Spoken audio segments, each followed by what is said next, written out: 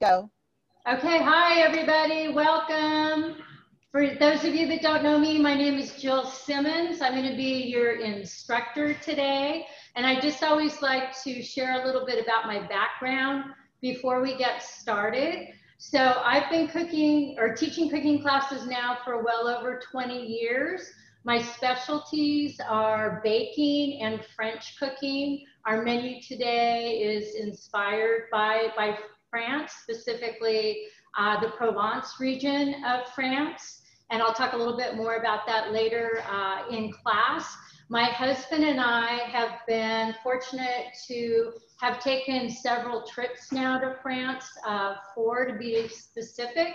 And we're always really inspired by the culture and the cuisine and the wine. And so today my husband Walt is joining me. He's going to be introducing 2 different French wines that we're going to be pairing with the menu that we're making today. So I know some of you are cooking along with me, and I just wanted to go over the format of the class, kind of what I have planned. We're going to start on the rouille. I'll talk about the rouille a little bit more when we get to that recipe. So that's the sauce that we're serving with our seafood and papillote.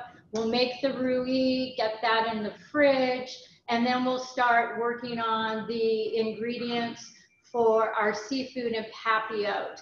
And there were some things we needed you to do ahead, like slow roast the tomatoes, but some of those ingredients we'll be working on together. So we'll assemble all of the ingredients that we need for the seafood and papillote.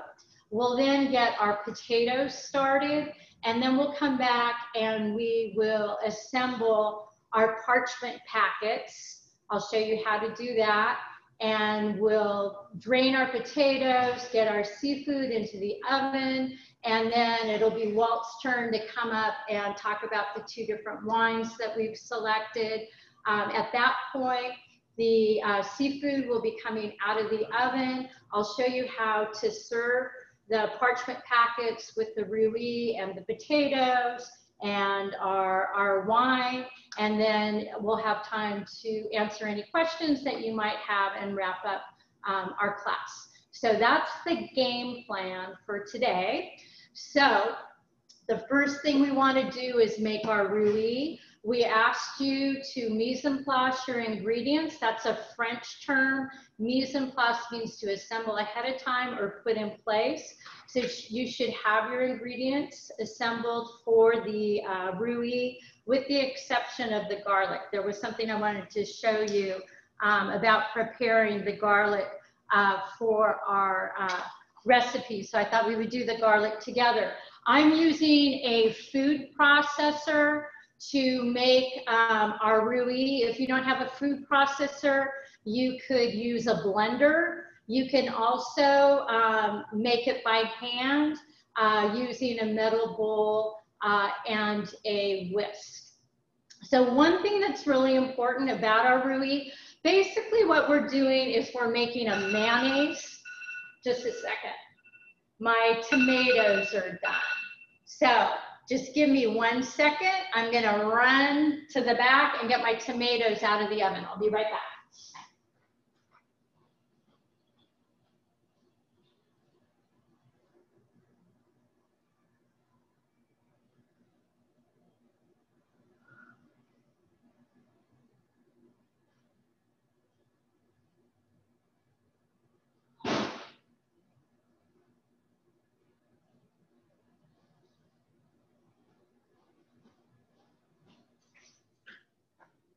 So here are my slow roasted tomatoes that came out of the oven. We'll talk about those in a little while.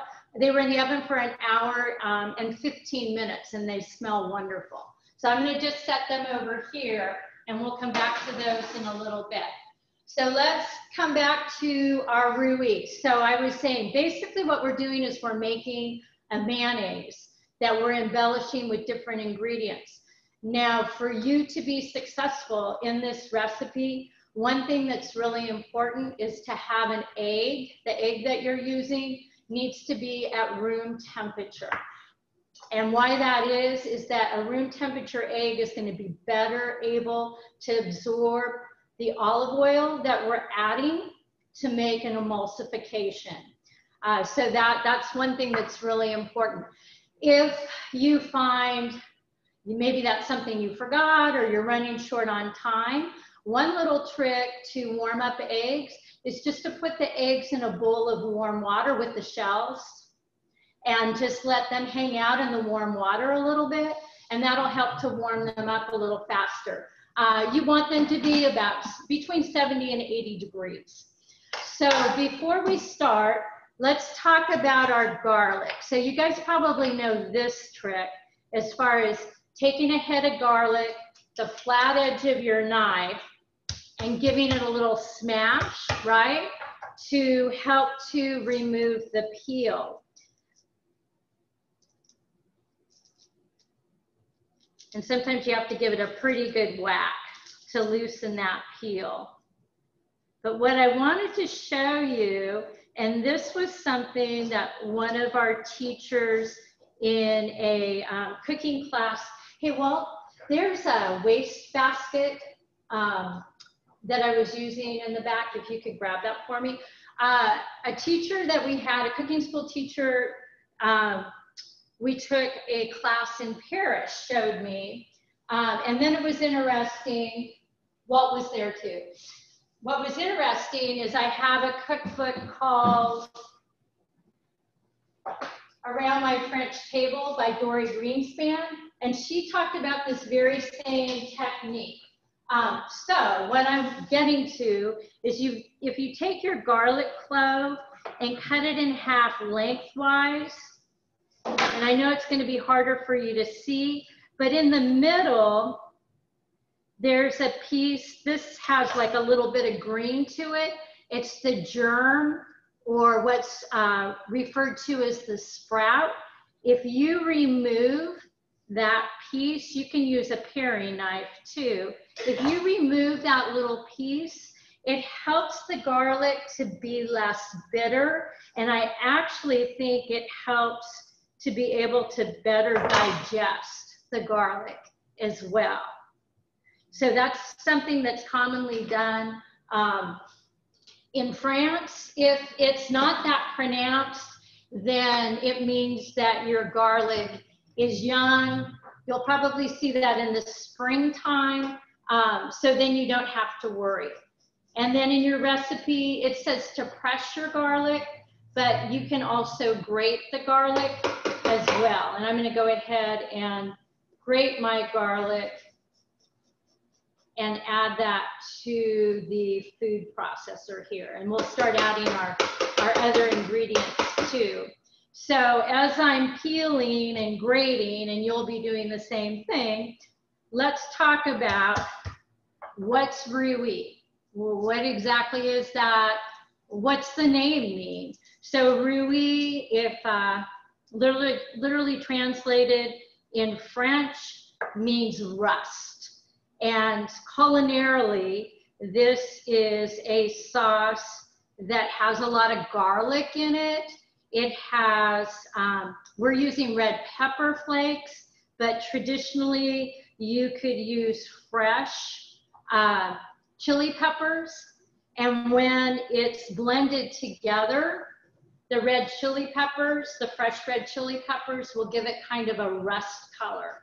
Our rouille today is going to take on the color of the saffron, so it's going to be a beautiful golden color. So rouille is commonly served with bouillabaisse. Now we're making seafood in papillote, but a lot of the ingredients that we're using with our seafood today are reminiscent of what you would find in a traditional bouillabaisse. So I thought it would be fun to make a rouille, and then we're serving our two dishes with potatoes. So we have the seafood and the rouille, and we had potatoes the last time we were in France. We were in Nice, and we took another cooking class, and our teacher made a bouillabaisse it was a chicken bouillabaisse, and she made rouille and then served it with steamed potatoes. So that's where I got the inspiration of doing potatoes. If you've had a bouillabaisse, usually it's served with toasted baguette slices. And so you dip it into the soup base, the bouillabaisse, and you can also spread rouille on it. So I guess the point here is rouille is actually good on a lot of different things. So I have my garlic, and then we have the room temperature egg, and I'm adding that into my food processor. We have our red pepper flakes, and I'm just gonna crush these between my fingers here to add to the garlic and the egg. And then we have our saffron, and I'm gonna talk more about saffron when we get to the seafood and papillote recipe. But I went ahead and added the saffron. I crushed it between my fingers and added it to the lemon juice. You have about a tablespoon of lemon juice here. And you can see how the liquid will draw out the color of the saffron as well as the flavor. So you always, when you're using saffron, you always want to add it to a little bit of liquid to draw out the flavor and the color. And plus crushing it will help to release the saffron, the flavor of the saffron as well. So that goes in to my food processor. And then what we're gonna do is get this going. So I'm gonna turn this on.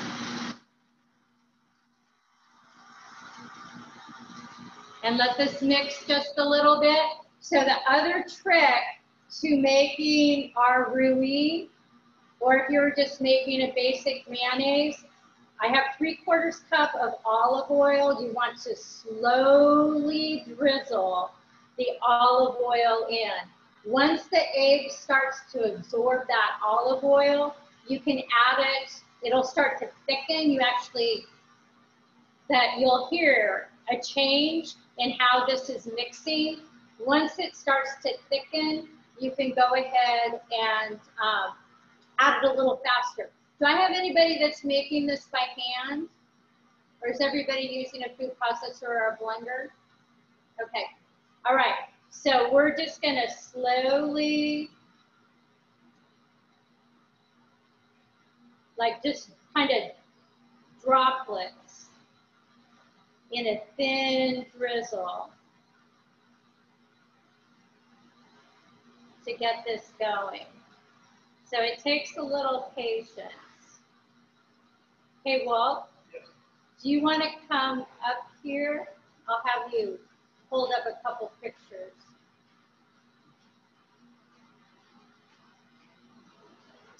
So see those two pictures? I know you guys are concentrating, but I printed out a couple pictures. One is Walt making our rouille and Nice. And they're using a mortar and pestle. So one person's adding the oil, and then he's stirring, and you're supposed to stir it. If you're using a pestle, stir in the same direction, right? Yeah, stay on the left track. And then the other picture is what it looks like when we're all done, right? This will be easier to see than the other one. I'm going to walk around and get that a little closer. Does that help?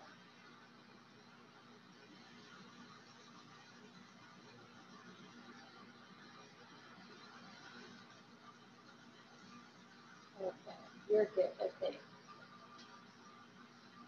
Okay, so just be patient and slowly drizzle. And this will start to thicken up. Thank you. So I like using olive oil. You could use a more neutral flavored oil, but I think the fruitiness of the olive oil really complements the seafood and the potatoes, and it's a little richer. Jill, I'd also like to say that you're getting a really healthy fat when you're using olive oil. So it's such a good thing to use. So I would recommend using the olive oil anyway, just because of the health benefits. Yeah, good point. And I use a little bit more expensive olive oil when I'm making like raw sauces, salad dressings, you know, pesto, or rouille, a homemade mayo. And then I still cook with olive oil, but kind of the idea is that the heat when cooking will break down the flavor a little bit of your olive oil. So I'll use one that's still good quality, but a little less expensive. And I can hear that my mayonnaise is starting to thicken, or my rouille, I should say, is starting to thicken up. And then after this, we'll add a little bit of salt. Hey, Walt, you know, in the back of the kitchen, on the top, there's mise en place bowls. Could you just grab, you know, one that would fit about a cup of rouille for me so I can transfer it?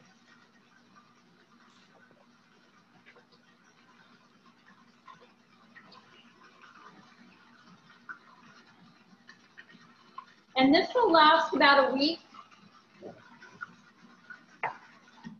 All right, so let's take a look. Yeah, this looks really good. And look at that color. Isn't that beautiful from the saffron? It's just like a beautiful, rich golden color. Thank you, that's perfect. I'm gonna add just a little bit of salt, and then I'm gonna give it, I'd say I'm just putting like maybe about a half a teaspoon in my hand. I'm gonna just give it another little spin, and then we'll take a taste, kind of see how we're doing.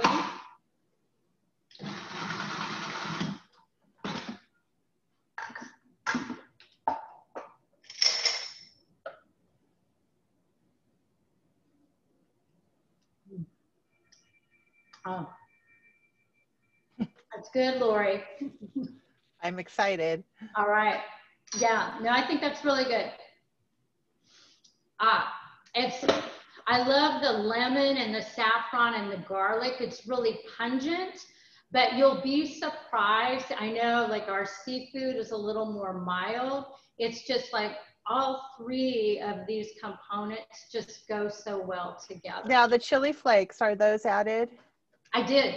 Okay. I added the chili flakes. Yeah. And Emily is asking, do you let it run through the food processor until it thickens? So see the consistency of how mine is. So I added all my olive oil in a slow, steady stream. And that's the consistency that you should have.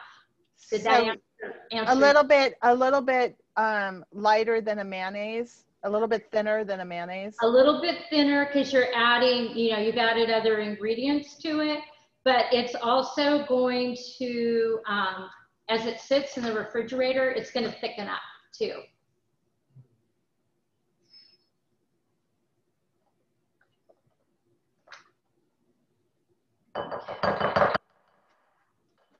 Get that in.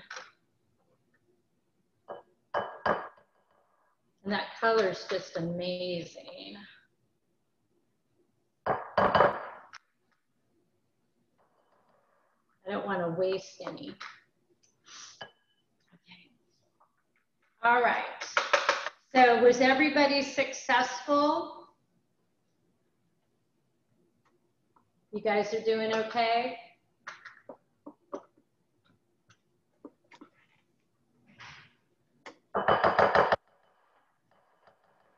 Okay, so I'm going to go ahead and cover this and get it in the refrigerator.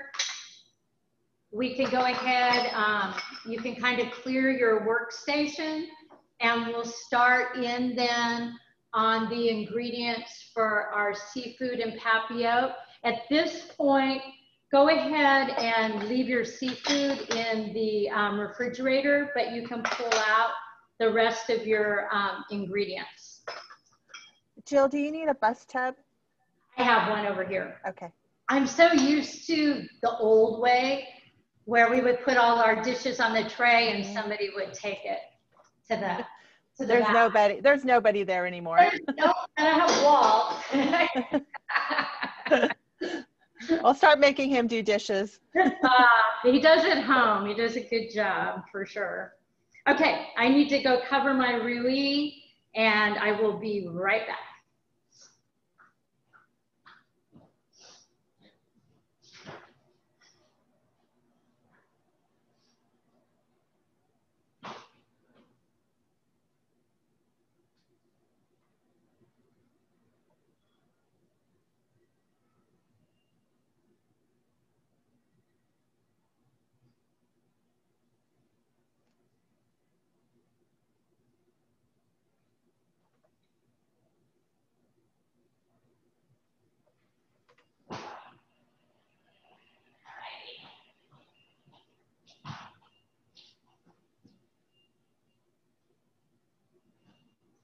Okay, so for your seafood and papillote, we're gonna zest our oranges, work on our thyme. We're gonna add saffron to the wine and chop our shallots. And then I'm also gonna show you how to make the parchment paper hearts for our packets.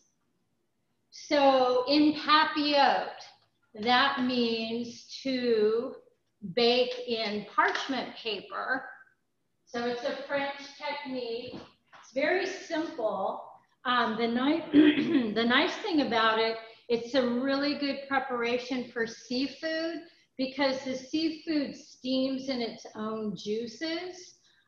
So it keeps the seafood really moist, it's really flavorful, and then it makes for a really pretty presentation as well. When you take the packets out of the oven, the parchment kind of puffs, and then I'll show you how to serve it.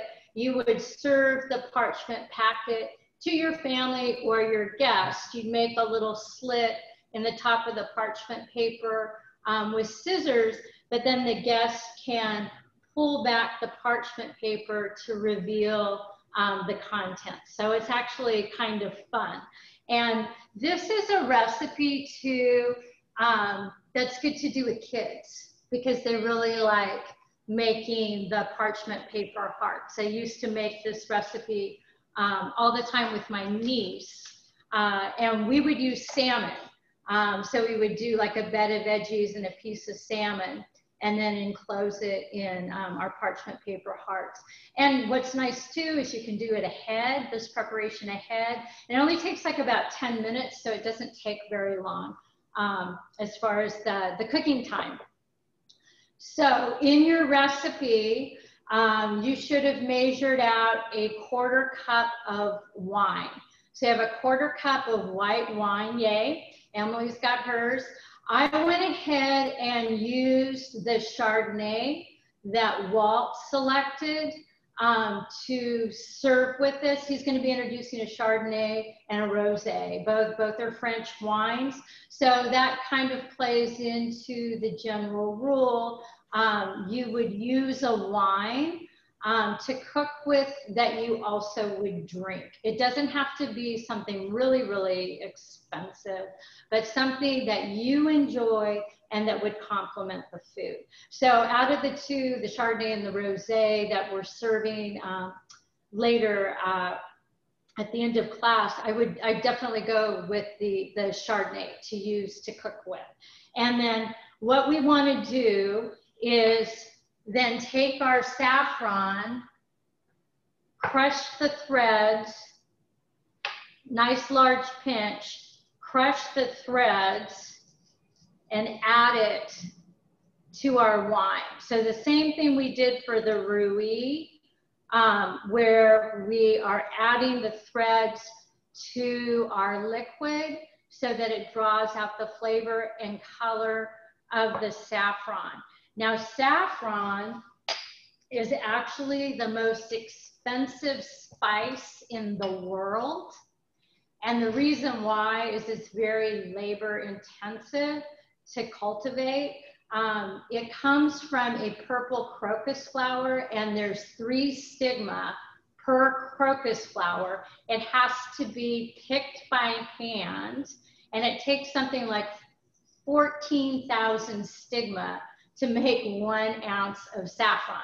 So the good thing is that a little bit goes a long ways.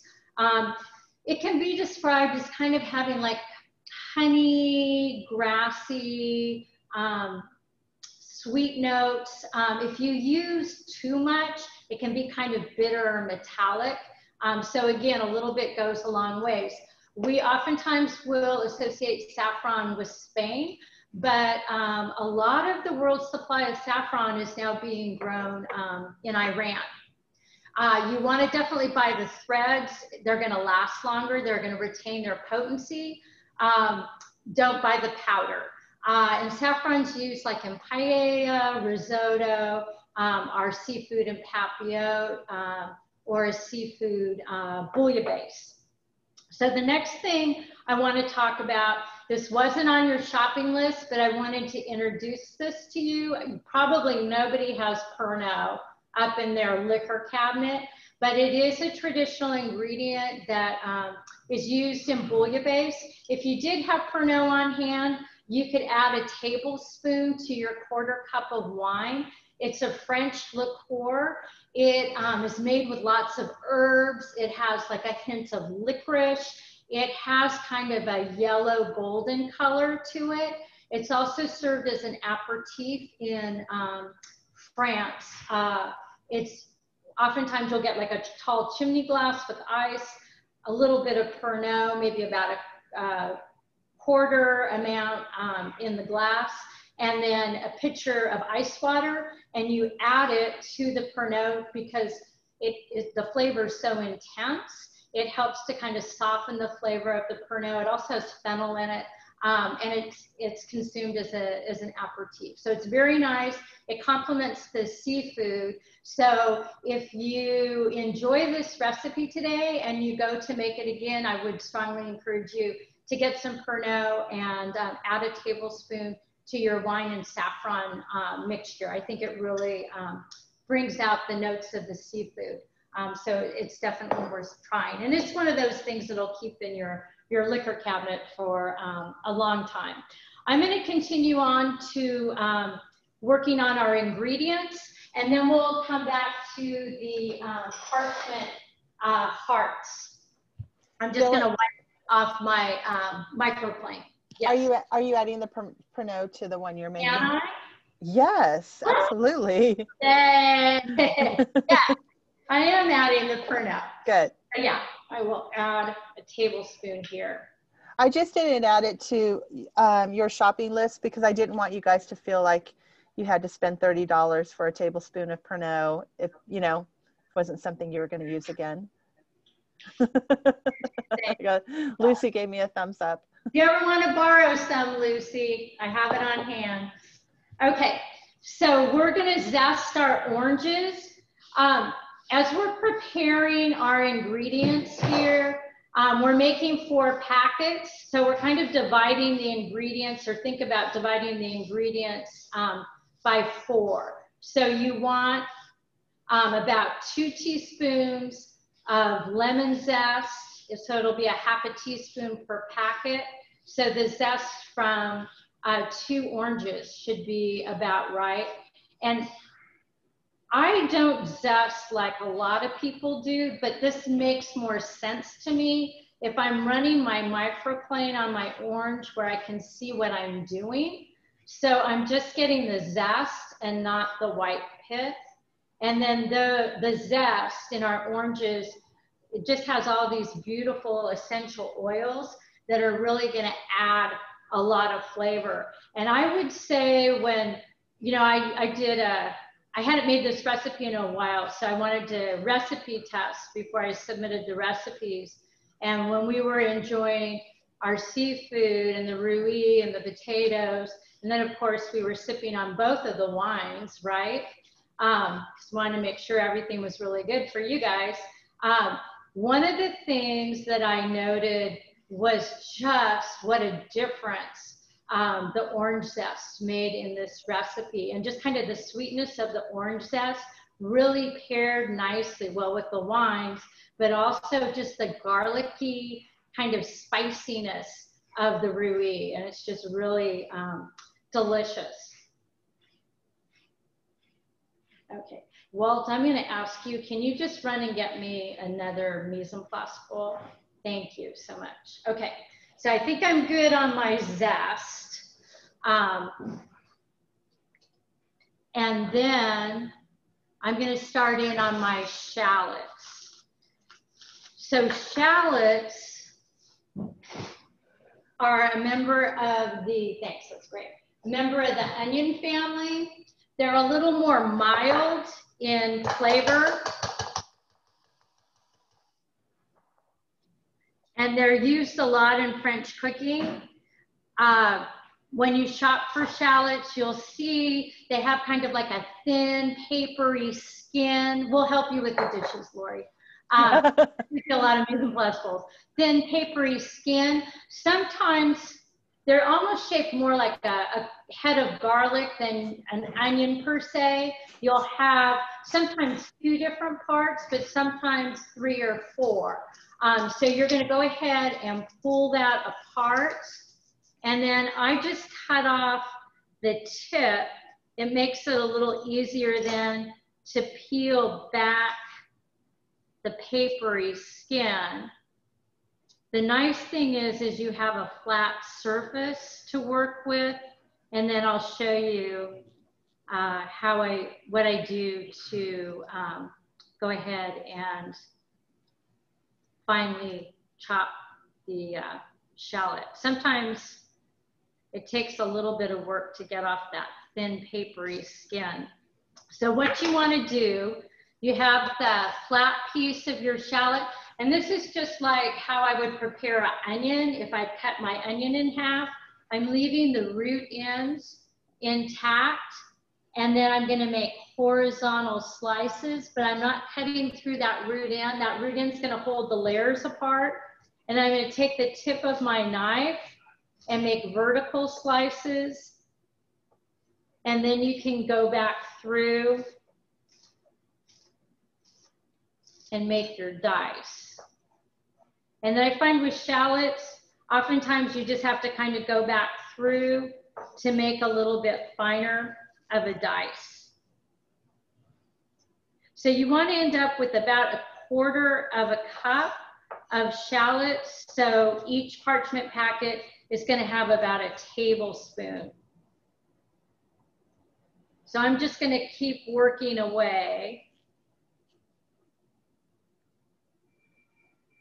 So I mentioned our seafood and papillote is reminiscent to the flavors that you would find in a seafood bouillabaisse.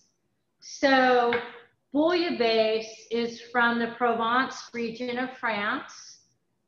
It originated in a port town called Marseille, and how the whole recipe first started is you had the fishermen going out, they would fish, bring back their catch, and at the end of the day, it was anything that was too ugly, spiny, small would get thrown into a soup pot, and they would add a little water, some wine, maybe some garlic, and cook the seafood stew. And then over time, ingredients like tomatoes and the pernod and the saffron became a little more sophisticated. The orange peel were then added to the original recipe. So here with our papillote, our seafood and papillote, we have the orange peel, the tomatoes.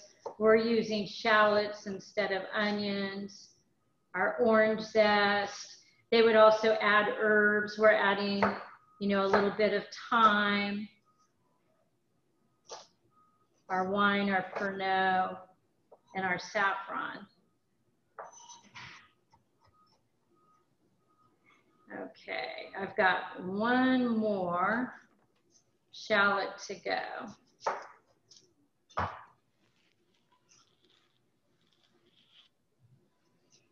How are you guys doing out there? Okay.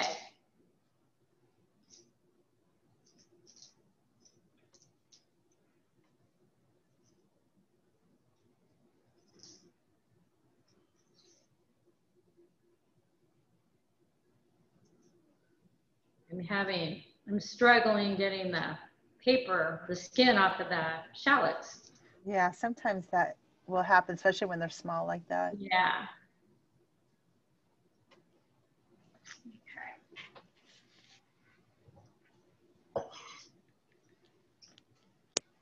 Okay. All righty. So I'm doing my slices, then taking the tip of my knife, doing my vertical slices, and then going back through.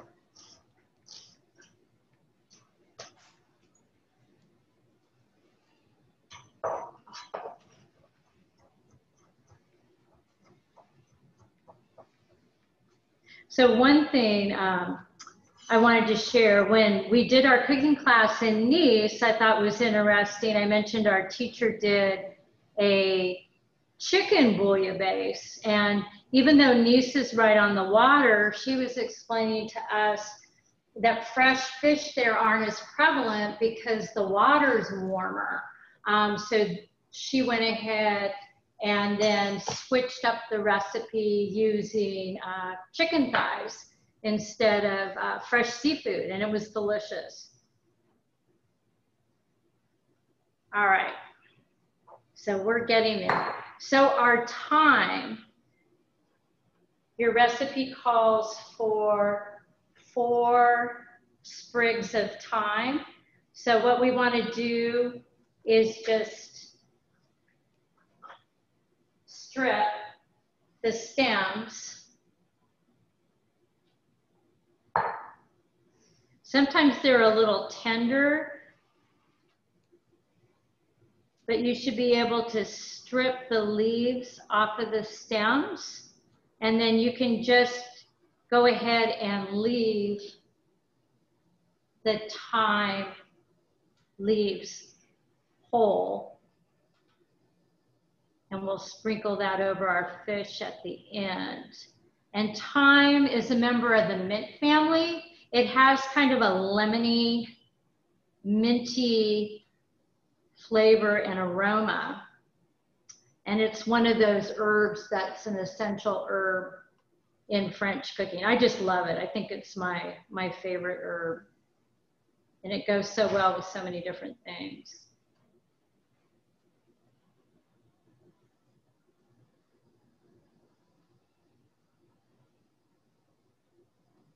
Oh, and Lori, I remembered to bump up the oven. So we're at 400. Oh, great. Thank you. Yeah. Okay, so my thyme leaves. So what we're doing when you assemble your ingredients ahead of time, there's a French term called mise en place, which is always a good thing to do. It just makes baking or cooking just a little bit easier. And we're getting all of our ingredients in place because we're actually going to form like a little assembly line to put our parchment packets together. So I'm going to let my ingredients hang out over here. We'll start making our parchment hearts. We'll get our potatoes going. And I also need to show you the seafood. We'll work on our seafood as well. Maybe we'll do our seafood and then get our potatoes going. Okay, so let's work on our hearts then. So there's a couple different ways you can go. My preference is the parchment sheets that are pre-cut. It makes it a little bit easier, and they're flat sheets so they don't roll up on you when you're trying to work with them. We were out of the pre-cut sheets, so I just went ahead and used, I had parchment baking paper that came in a roll. So it's already 12.5 inches across. And then you want it to be 16 inches long, all right? So 12.5 by 16. You would take then your parchment sheet after you've measured it and make a crease and fold it in half, okay? And then you're gonna get your scissors and we're gonna make a half heart shape so that when you open it up, you have then a heart. So, you know, think back when you were in elementary school, right? And you're making paper hearts for Valentine's Day. This is why this recipe is so much fun to do with kids. And it doesn't have to be perfect. So I'm gonna start, I have the edge that is folded, the crease to my left. Hey, Walt, my wedding ring's in there in a little mise en place bowl. Will you get it for me? I took it off. You'll see it. It's on the counter. I just thought of it. I don't want to leave that. It's a big sparkling diamond. I got it after 30 years of marriage. Oh, it's beautiful. It is. It was Walt's mom's diamond. And we had it put in a setting. Oh, thank you so much. Okay, don't want to forget that. Okay, so you're gonna work with the crease facing to the left. You're gonna start at the bottom point and you're just gonna work your way around and come down like you would if you were making, somebody already did their heart, like if you were making half of a heart. Beautiful. So I'm going to start cutting, and you're going to go wide to the edge because you want your parchment paper packet to be pretty big, and then come around. That's where you're making your curve.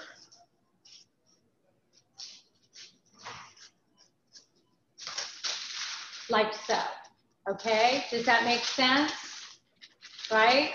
And you could use this as a template for your others, or you can just do one at a time. You could stack the others. I think you could do it all together. So you could either use this as your template. I think that's what I'm going to try to do.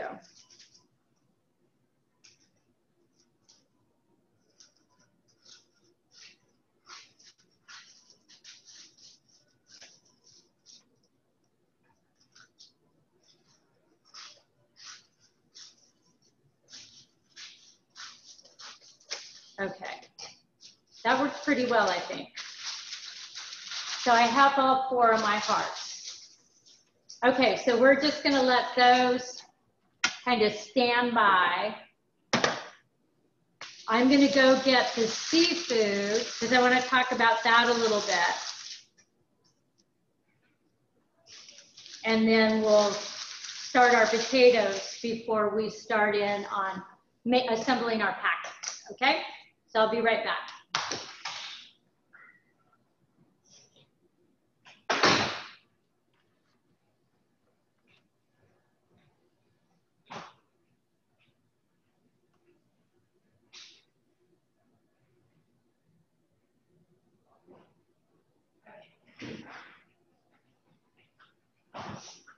So for this recipe, we're using shrimp, sea scallops, and Lori got a nice piece of halibut here at the co-op. And we asked you to devein the shrimp ahead of time. But I have one that I saved just in case you wanted to see, you probably have the same technique as me. So here you have your shrimp. These are wild shrimp. I also buy, and I don't think it's a cheat is the frozen shrimp that I think it's Northern Chef is the brand. They're beautiful, large shrimp. It's like between 16 to 20 shrimp per pound, and they're already peeled and deveined for you, and they thaw very quickly just under running water. So that would be something you could get as well. So to devein your shrimp, this is something you want to do when it's larger shrimp, because what you're actually doing is removing the digestive tract, which can contain a little bit of grit. Plus, it's not that pretty to see. It's not very appetizing. So it's just kind of a nice thing to do to go ahead and remove it.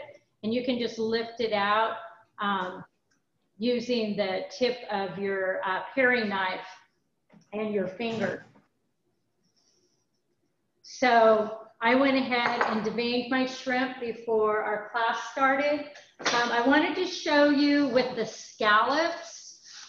These are beautiful sea scallops. So we have 4, 1 for each packet. On your scallop, sometimes you'll see a little piece here on the side, and it's referred to as the foot on the scallop. You can lift it off with your fingers, and I go ahead and remove that piece because it tends to be a little tough and it's not very flavorful.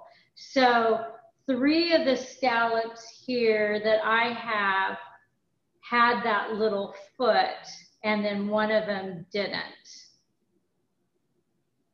So you want to go ahead and take that off. And then for your fish, you can go a couple different ways. I'm going to get Matt.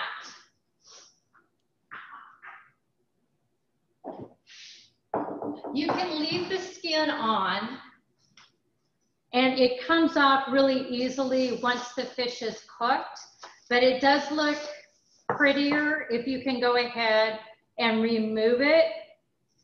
Plus then it's a little bit easier to cut the fish up. We're going to cut this in about 2-ounce portions. So you should have a piece of fish that's about 8 ounces. So this is a nice piece of halibut. You want a firm fish. It's nice that it's thick because it will not be overdone. Cooking it for 10 minutes, it'll be nice and moist. And then I started removing the skin where I just got my knife up under the skin. I use gravity to help me. So I'm pulling pretty tightly on the skin as I'm cutting, slicing with my knife. And then this makes it to where I'm removing the skin, but not slicing away any of that beautiful fish. Okay, so that came off pretty easily. It also helps to have a good sharp knife. And then I'm gonna go ahead and cut this in about 2-ounce pieces here for each packet. And I can just add that. Actually, I'll put it here. Okay, so we have our fish ready to go. So let's just check our recipe. I always like to do this when I'm cooking at home or in classes, just to make sure we have everything. So we have our wine, I added a little Pernod, our pinch of saffron, I have my shallots, I have my whitefish, my shrimp, my scallops. I'll talk about the tomatoes here in a second. I have my thyme. I have my orange zest. We're going to salt and pepper. And then too, with seafood, just kind of a general rule, your seafood should be sweet smelling. It should smell of the sea. And you want to look for, like with your scallops, like they have a nice moist sheen. That's what you want to look for. Two, I'm spoiled because I shop here at the co-op. They have a great meat section and fish counter. And when you talk to them about asking them questions, they're great as far as, you know, asking them, when did the fish come in? You know, is it really fresh? Like Lori, when she got the halibut, they had like a whole fish in the back, and they cut that piece for her, like made to order. So also it's important to go to a reliable source. So let's talk about our tomatoes. So I thought this would be a fun little technique. Tomatoes are out of season right now. Plus in our parchment packets, you don't want them to get too soggy with liquid because we're sealing up the packets and you want them to steam in the oven. So instead of just using like canned tomatoes, I thought we would slow roast our tomatoes like we did. And that just helps to draw out the moisture, but it also intensifies the flavor of the tomatoes. You may have a few left over after we assemble everything. It's great. These tomatoes are great in like soups and pasta. You could even make like a little tomato vinaigrette would be delicious. You could even add a couple tomatoes to your rouille because traditionally too, sometimes when you're making a bouillabaisse, you're adding some of that tomato soup base to the rouille, and that would give it kind of that rust color too. So I want to get our potatoes started, and then we'll start assembling our packets. I don't know if everybody had a steamer basket. I just used the insert from my Instant Pot. You could also parboil your potatoes. So since I'm steaming them, I'm going to just let the water come up to a boil, and then I'll add my potatoes. We ended up using the little baby golden potatoes, and some of them are really pretty small. So I'm just going to use those whole, and then the bigger ones I'll slice lengthwise to then go ahead and steam. So the new potatoes, they're young, as the name infers. And so what happens is that the sugars in the potatoes don't have a chance to fully convert into starch. So then the texture is a little more waxy, and then the skins are really thin. So the nice thing is that you don't have to peel your potatoes. And then the baby potatoes are great for boiling, roasting, steaming. They retain their shape.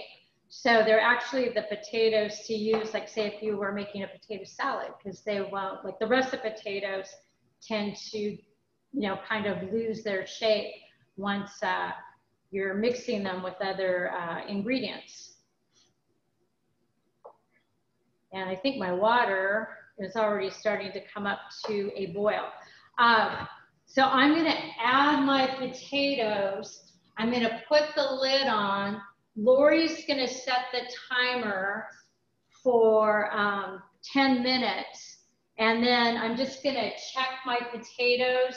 I use the tip of a paring knife to see if they're tender. So it'll probably take about 10 minutes, and then we'll drain them. We'll just leave them in the pot after we've drained them and put the lid on, and they'll stay nice and warm to serve then with our fish. Jill, how would you rewarm those if you were eating a little bit later? A little bit later. Like for me? Yeah, for you, you know, you could, I don't know, how do you feel about just nuking them? Maybe. I don't have them, I don't own a microwave. Okay. So maybe just add a tiny bit of liquid to a pan. Unless you don't want to do all of them. Or, you know, you could warm them up in the oven. Okay. Do you want me to, I don't want the color to turn. Okay. So, yeah, why don't you just warm them up on a baking sheet in the oven? That would be good. Okay, that sounds good. Yeah, that'll be perfect. And they'll be really nice. You could drizzle a little olive oil on them. Perfect. And, they'll actually brown a little bit. Okay.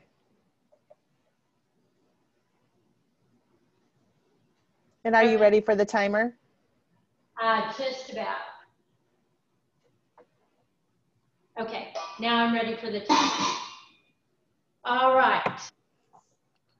So for demonstration purposes, I'm going to do one packet at a time. But at home, if you kind of, you know, have a lot of counter space, you could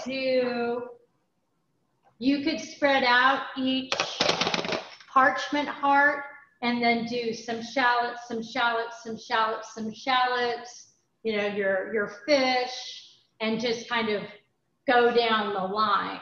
I'm going to do it one at a time just so you guys can see what I'm doing. Okay, so I'm going to get my heart and I'm going to open it up.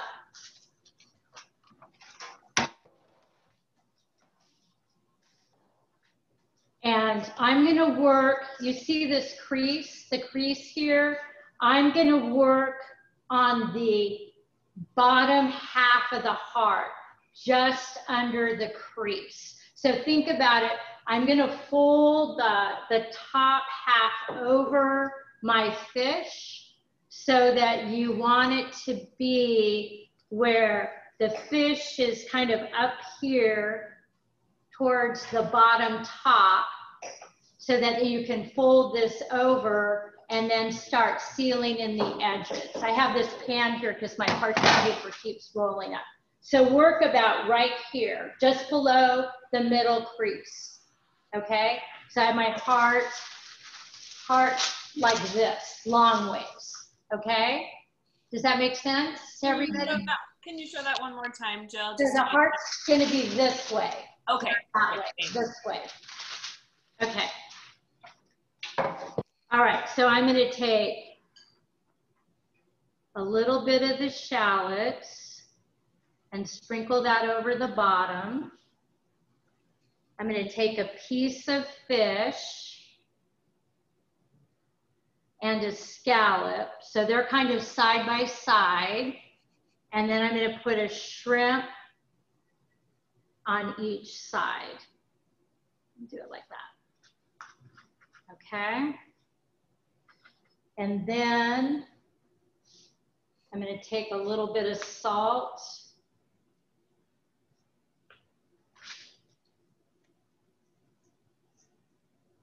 And I want a little bit of pepper.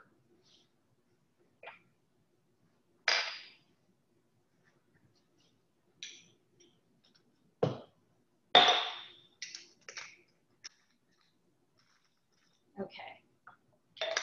Now, I'm going to take, and I think it's okay just to leave the tomatoes whole. I'm going to drape the tomatoes over the seafood.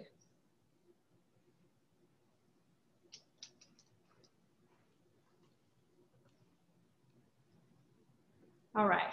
Then I'm going to stir, because I added the Pernod. You can give this a little stir just to kind of mix up the saffron. Yeah. Did you use like 3 tomatoes? I did 3 tomatoes. Okay. And I just laid them on top. Got it.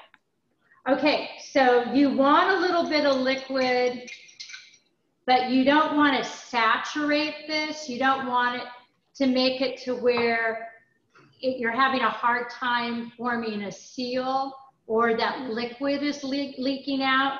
So I have like a tablespoon of my wine and saffron mixture, and I'm just kind of drizzling it over the top. Then I'm gonna add a little bit of orange zest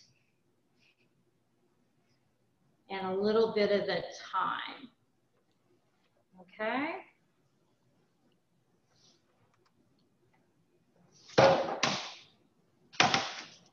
So at this point, I'm gonna fold my paper over my seafood.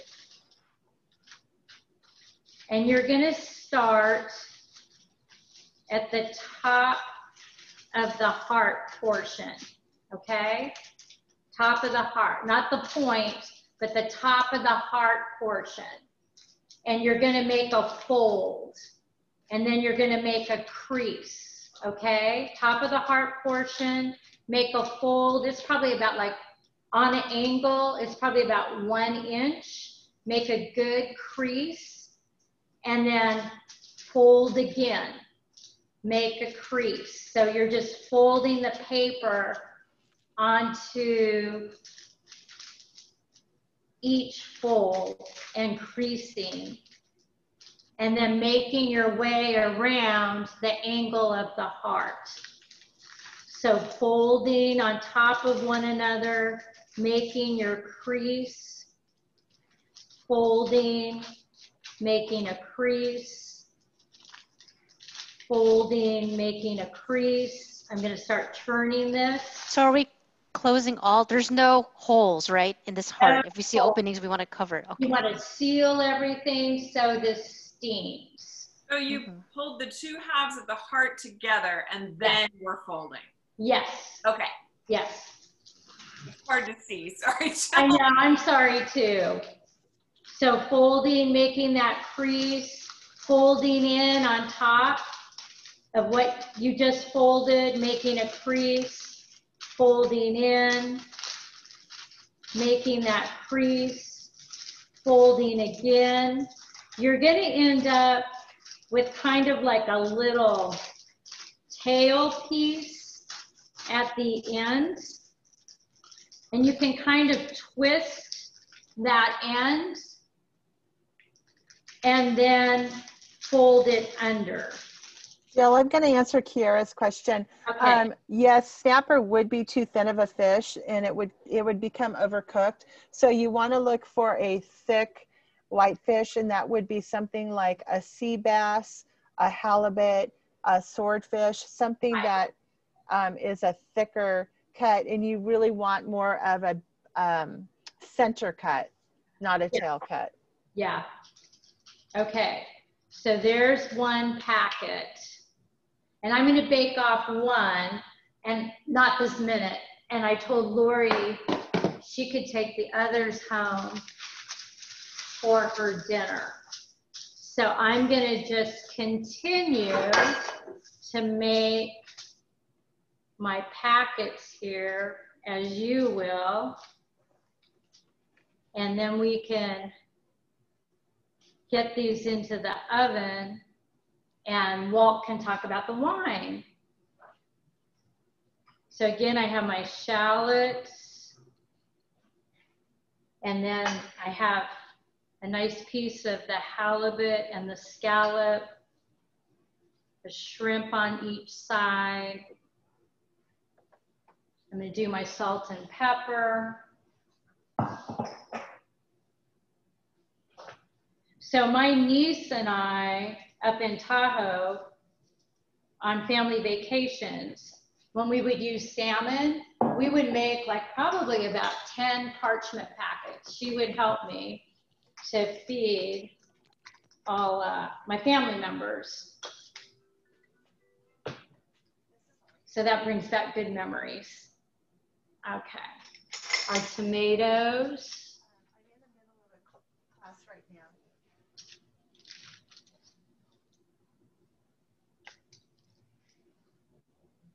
And our wine and saffron, and stir that up, and then just drizzle.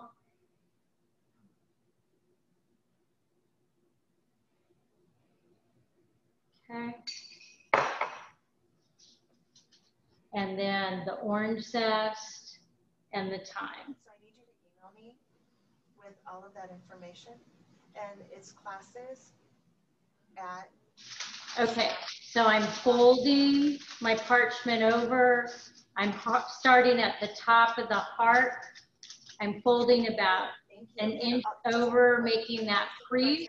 She just went on vacation. And then folding my piece of parchment paper in on top of the first crease. It'll probably be a couple weeks, but we will get back to you.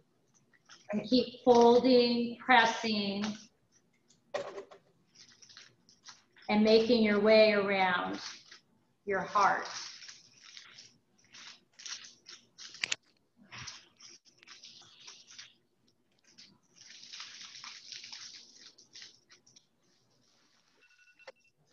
Your timer went off. Okay, thanks.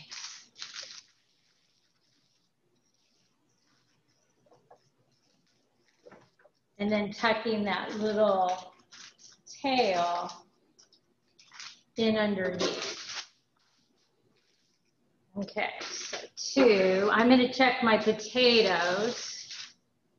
See, I had a little paring knife.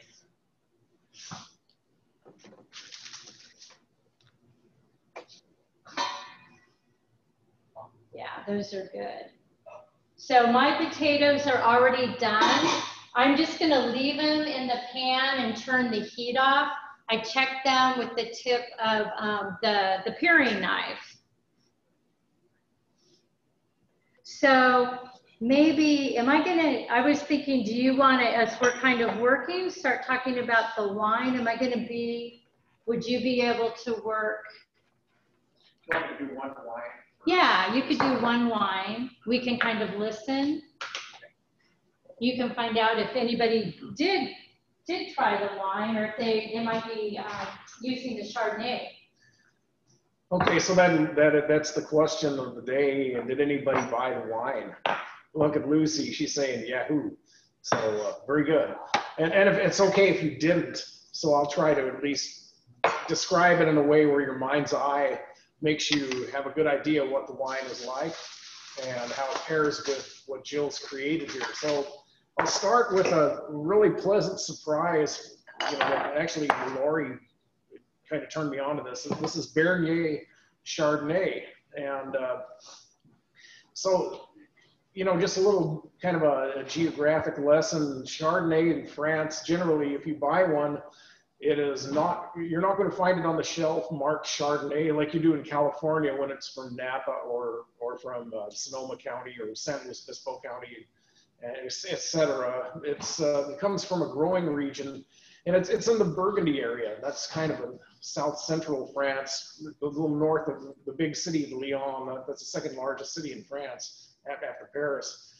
So now it's if you're drinking Chardonnays from California, you're probably used to the more malolactic style, which is better known, you know, just in general speech as buttery style. So it has kind of a, you know, creamy, and a lot of that's from malolactic fermentation and oak. So aging in oak. Less expensive wines using Chardonnay, sometimes the inferior quality of grapes are masked by using too much oak, because initially it tastes good, but it's if you know, we're talking generally $10 and down, where you're going to find better things that you're going to like between $10 and $20. Now this is kind of a one-off, because the longest river in France is the Loire River. And unlike some of the wines that I described coming up from the Burgundy area, where it will possess names like Côte de Beaune or Côte d'Or, Chablis, Chevet, Chambertin, you know, all those are, the Chardonnays come from those areas and they won't say Chardonnay. This does say Chardonnay. Now, it's from an area of the Loire. Now, Loire River is a long-growing region of the north. The most inland parts are best known for their Sauvignon Blancs, Sancerre, or there's one Fumé, Puy Fumé.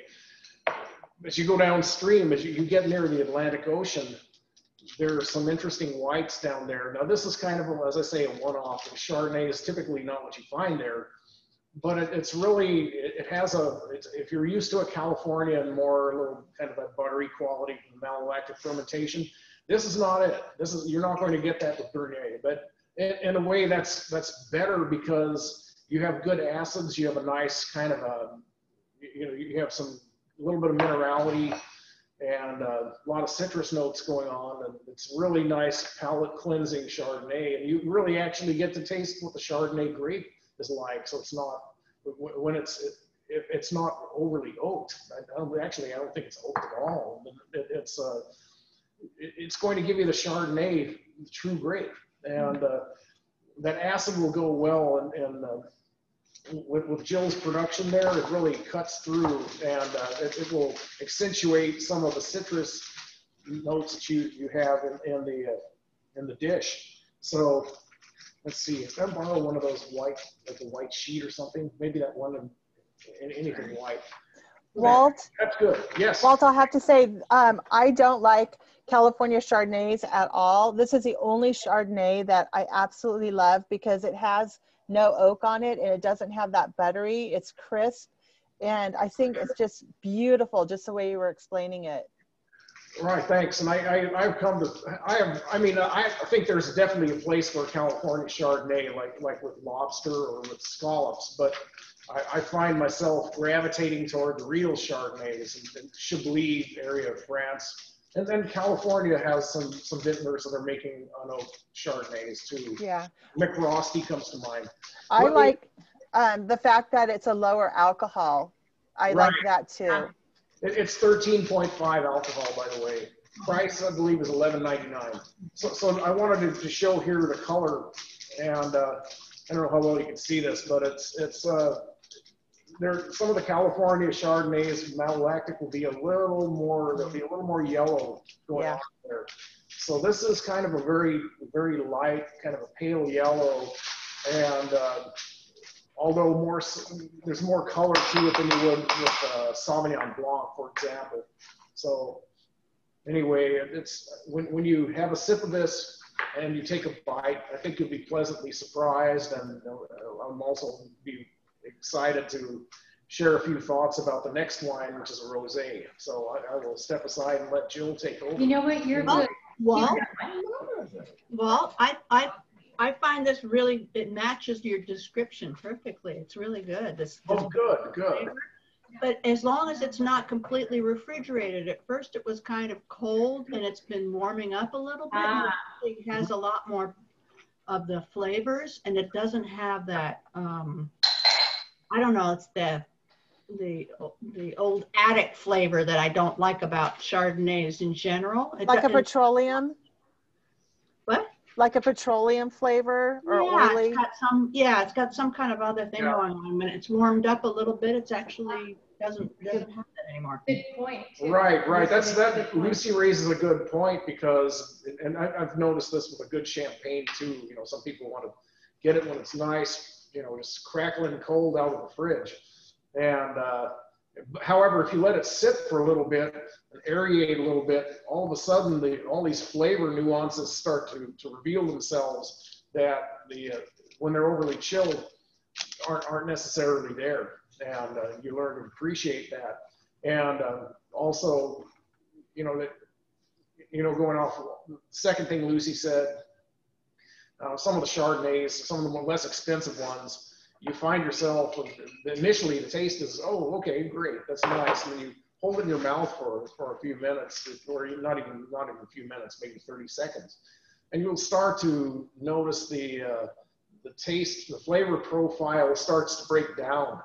And yes, you will have some metallic kind of artifacts in there on your tongue that are not exactly pleasant. I mean, not a deal breaker, but I mean, you're probably talking about a wine that's $7 or $8, or I don't know. I don't want to mention a certain wine that's sold for a really nice price out of Trader Joe's a few years ago, but that's another story.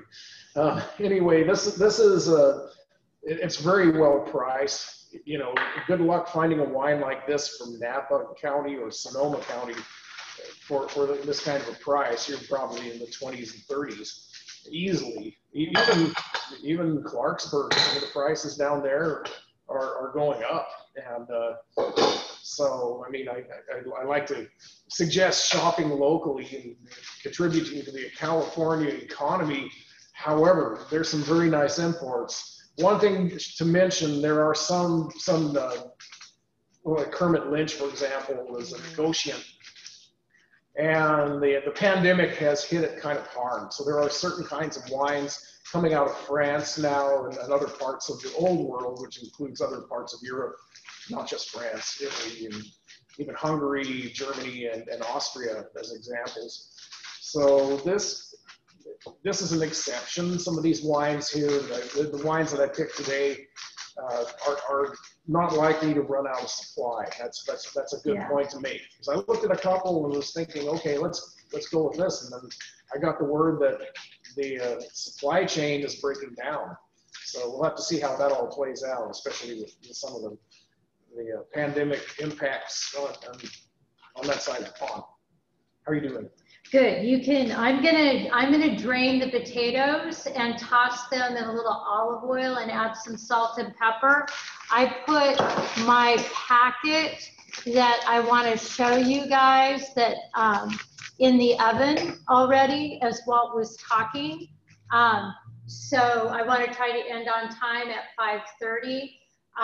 So I think that, let's see, I have about 2 minutes left on the fish, so that I can also show you at the end of class here how you would serve it, what the presentation would look like. So keep going. So switching gears, we're going into a rosé, and rosé is one of my favorite wines for being a hitter for covering a lot of different pairing. Some of the most stubborn foods that are difficult to pair wines with. If you can bet on one wine that might work for most cases, it's a rosé. So anyway, some of the nicest rosés are from an area near Avignon, and you have a little town of Le Roc, and anyway, there's Tavel is the town next to it. Interestingly enough, Le Roc just makes red wines, and usually GSM. That's Grenache, Mourvedre, and Syrah. That's common down in the Rhone area, the Rhone River Valley in the south of France, Provence, basically. Now, so this is not from that exact area. If you go towards Italy, so if you go all the way down, the big city at the end of the river is Marseille. So that's a big kind of a maritime city. It's number 3 in population, and Paris being number 1 and Lyon being number 2, and then there's Marseille. Right. So then you drive down, and if you're headed towards Italy, and there's a city called Toulon. It's really a place that's not on the map for tourism. It's mainly a place you go there as a tourist if you wanted to hop a ferry and get out to Corsica. So generally people skip that if they're touring. But if you go inland from there, then you go into there's a massive, it's kind of basically some of the foothills that they gradually increase in their height as you get toward the Alps, so toward the French Alps. So it's low enough that viticulture is still possible. And the hills around it don't rise that dramatically, but if you look at the hills around it, it's very similar to what you might see in California. And that could be an area like Sonoma, parts of Sonoma County. So it's warm days and cool nights. And it's an elevation of about 1,000 feet. So parasol sounds like an umbrella. Actually, the word in French for an umbrella is a parapluie. But this is, I believe, a family name, and there's some acreage over there. And it has Grenache, Mourvedre, Syrah grapes, as well as Cisault, that's spelled Cinsault. And then there's another one, Rolle, which is actually a French pronunciation for a wine that's more, or a grape that's more commonly used in Italian wines in the northern part of Italy. So anyway, this is this wine gives you a little more, I mean, it has a good linear kind of a acidity similar to the Bernier Chardonnay, but there's also a bigger bandwidth, and this one especially, I think, really comes into play with the rouille. Honestly, if the rouille were missing, I think your Bernier Chardonnay would be very good, and I'd be less inclined to speak heavily about all the positives of this. It's a great wine, though. I mean, I love it, and it's one of the best, nicest rosés I've tried in a long time. I believe it's $15.99, and so we have this nice salmon color. If you go to Tavel, or the really higher end, we're talking anywhere between $20 and $35 a bottle for the really, these are the granddaddies of the rosés that come out of Tavel. Now those will be a little bit darker in color, a little bit more skin time. So there's some rosés you may have seen that are very faint. I mean, they're not quite white, but they're not quite this dark either. So you take a sip of this. Nice little melon minerality. They let it sit on the yeast or the lees for a little longer, so you get this nice minerality out of it. And I noticed if I try some of the California rosés, you won't have that same minerality quite to the same extent. You have a lot of clay soil up there. So, Jill and I toured an area with Châteauneuf-du-Pape, which is an area that's best known for its reds. And those are some of the finest wines to come out of the south of France. And the grapevines grow out of rocky area. I mean, you have rocks that are 2 to 3 inches in diameter. They call them galets. And as you can imagine, it's brutally difficult to try to get them established. So, but somehow they figured out how to do that. And the reward they get back from that is self-irrigation. So they don't, you go through Napa and Sonoma and you see all these wheels spraying, just making sure that plenty of moisture gets out there in those grapes. Well, these are all self-irrigated. So anyway, I recommend this wine highly, and I think it goes, especially if you're like me, you put a little extra rouille on there, all the better. So, but Jill also raised a good point about just the amount of ingredients and the proportion of ingredients, and you can definitely go overboard and have a undesired situation if you go too heavy on the saffron, and also heavy on the Pernod. That changes the characteristics and might actually impact negatively the pairing of the wine. So, any questions before I turn back over to Jill? Is that rosé, would you tend to be sweeter than a Chardonnay? Yes, it'll definitely be a little bit sweeter, a little bit creamier, and a lot more unctuousness. It's a kind of a mouth-filling, like almost like some of the wines come out of Alsace. That's up in the northern part of France near Germany. So, any other questions? Okay, so the grand finale. Thank you, honey. I have my parchment packet that came out of the oven. So when you're serving this, you would want to serve it in the packet. You can cut it open for your family or your guests, like so. And then at the table, they can kind of pull back the parchment paper. And so you can see the fish has kind of steamed in the wine and the saffron, and it's also released some of its own juices. I'm going to go ahead and leave it in the parchment, but as we were eating this and enjoying it, we actually just took the parchment away so then we could kind of mix some of those wonderful flavors in with our potatoes as well. I drained the potatoes. I put them back in the pan because my pan was nice and hot, and that kind of helps to dry out the potatoes a little. I added olive oil and salt and pepper, And then you can, I think probably what's best is just to serve the rouille at the table, and then guests can drizzle some of the rouille on the fish and the potatoes, and then you can keep adding a little more as you enjoy your dish. And it smells wonderful. That looks great, Jill. Oh, Thank good. you. Any questions about anything that we covered today? I hope you enjoy the dishes that we prepared. Lucy, I'm so glad you guys joined us. Lucy's a former co-worker of mine. We both worked for the state together. So thank you so much. Yeah. You see, good. We're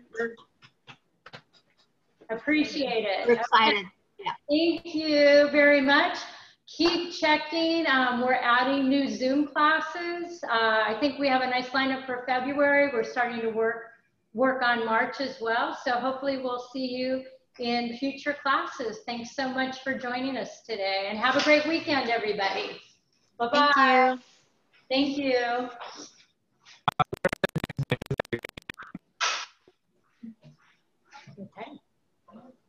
We did okay. Yeah. On time.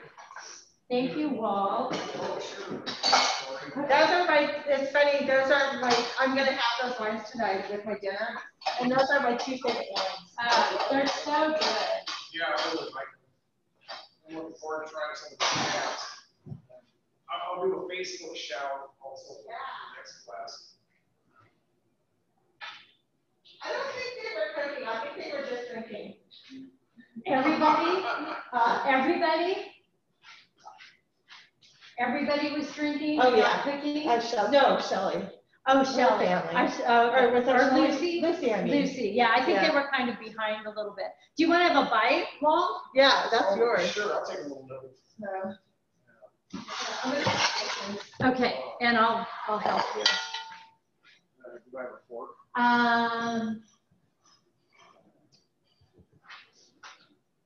This is really, you have a spoon. Let me see if I can, I don't know where it's stuck. I'll use a spoon. Oh, there's the pot holders. I'm okay with a spoon. Okay. Not what the doctor ordered, but it'll work.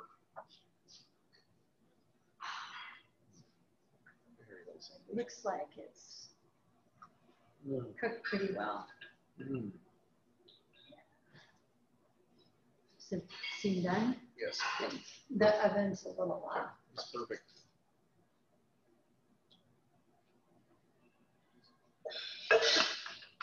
Tends to cook on the low side. All right, we did it. Yay. It's so much easier. That's true.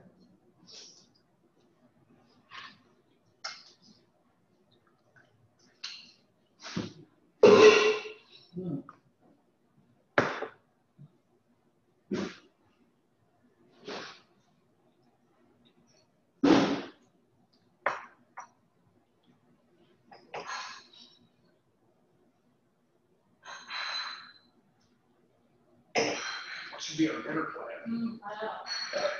Excuse me.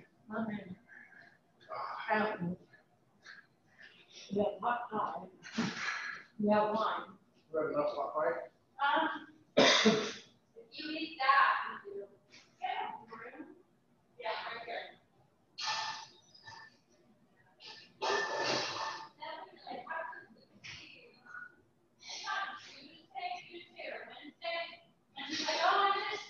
You know, we had a chat for about an hour. She's like, are you teaching Zoom classes? I'm like, yeah, I'm teaching on Friday. She's like, I'm going to sign up for your class. So that was so sweet of her to actually follow through. Where do they live? They live in the pocket. Does Lucy live in the pocket?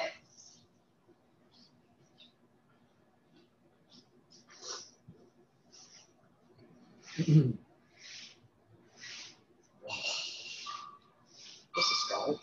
Yeah. Did that cook pretty well? Okay, good.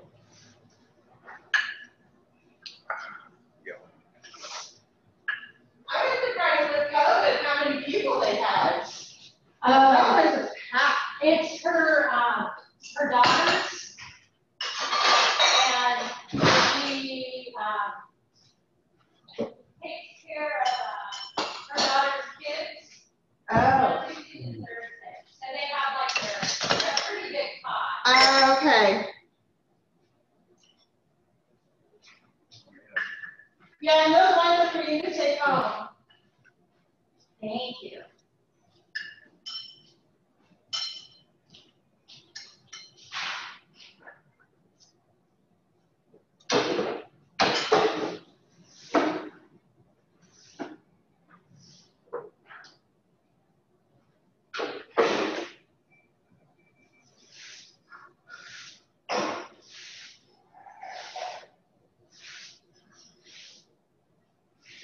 I go shopping now. Yeah, I'll let you out. Thanks for sharing that with me. Oh, yeah, of course. I don't think anybody sweat in a long time. You No, we're guys. waiting for you. Yeah, it was just driving me crazy, and then I was trying to peel the shallots, and I was getting paper, the skins all over. Shallot skins. Okay, well, I think that went pretty well. Yeah. Well, I think we'll pump up the turnout for the next one. Yeah, they did a big promotion, and Lori was saying people were signing up thinking that it was an in-person dinner or class. Well, sure, it's been that way for years, and then all of a sudden. Well, with COVID. Yeah, I don't see how it could be. I know, exactly. What are they thinking? So, and I can take some pictures this weekend. For sure. That's great. I can do that too. Yeah. If you want, we're going to recipe test this weekend.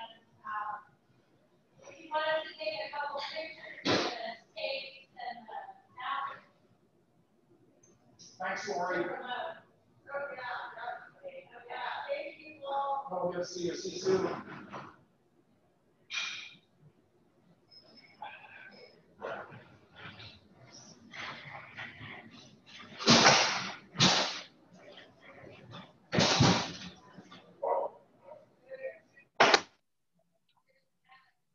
Ah.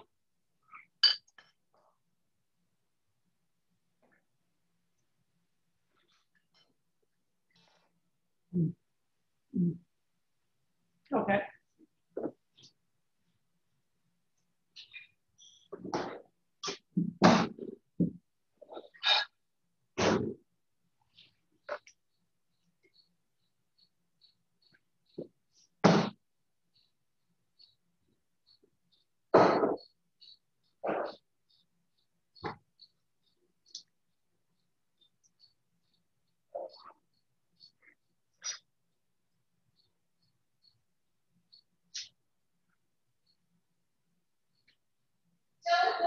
Processor? Yes. Do you want to just wash it? Yeah, Okay. that's fine. It's maybe. I don't want to bring your child. Oh, it's okay. It's all right. Oh, it's okay. I have tons. You know, it's, yeah. Everybody's like, oh, you have a kitchen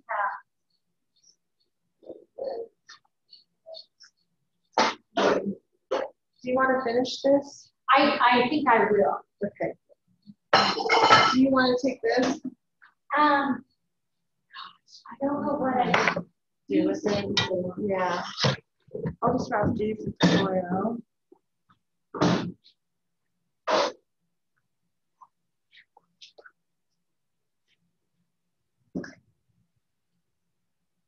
Okay.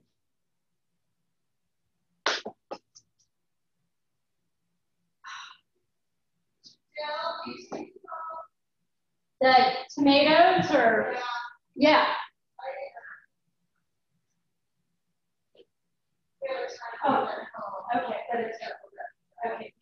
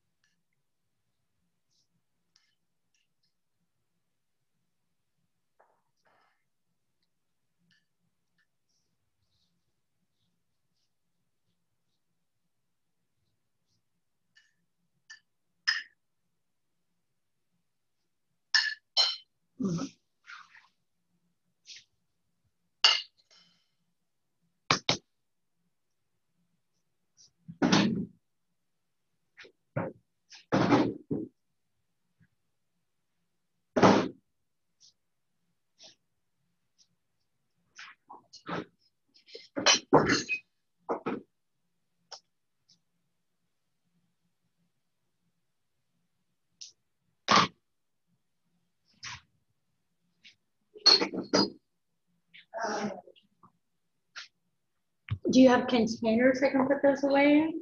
Yeah, you can go ahead and take the tomatoes. Okay.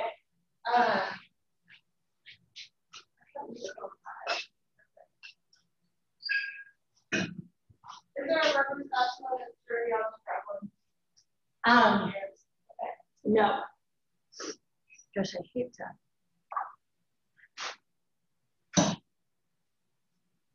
Okay, you're pretty dirty. I'm gonna